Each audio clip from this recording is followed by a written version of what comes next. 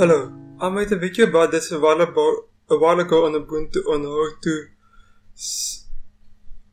on how to let Steam launch CSGO Counter-Strike Global Offense in Ubuntu because for some reason it doesn't launch and many people has the error, and I made a video about how to fix it in Ubuntu, but I got a question about how to do it in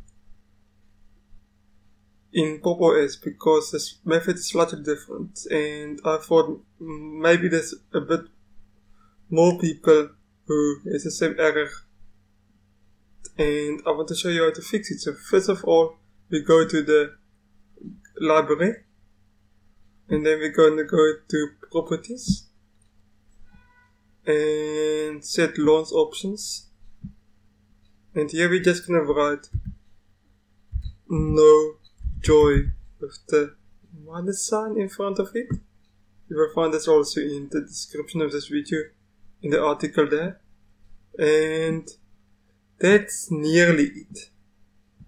I know this sounds crazy, but that's nearly it. So now we have to go to System Monitor, because even though you close Steam, it is still running in the background. Ubuntu got like a top panel icon here, which Pop! OS at least 18.4 don't have, and that can be confusing. So we have to close Steam.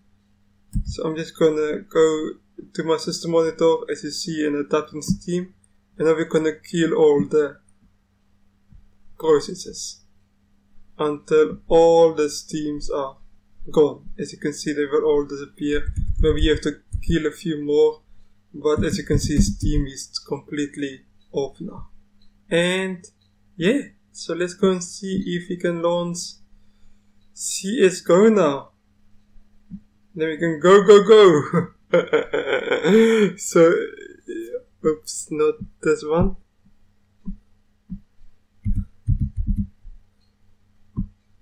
Yeah, so as you can see, I installed Steam as a snap from the solo Steam, but it doesn't matter. You can use any version of Steam and this method will work. So, or 99% of the time it should work. 100%. I never saw it doesn't work. So let's play it. And the main thing which you have to know is it takes very long to start up with. So don't get discouraged. I like to get discouraged after a couple of seconds, and then I think, oh boy, it doesn't work. As you can see, this looks not good, but we just wait. We just wait it out and wait for a miracle to happen. Wait.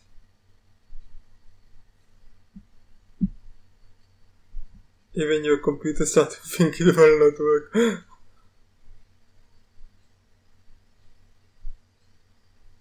And yeah, we just wait it all out and be patient. The next time should be faster, so we just wait out this process and see if it will open up. So let's hope for a miracle. As you can see, it really takes a long time, and I remember when I made a video for Ubuntu, same method, except the closing of Steam is different.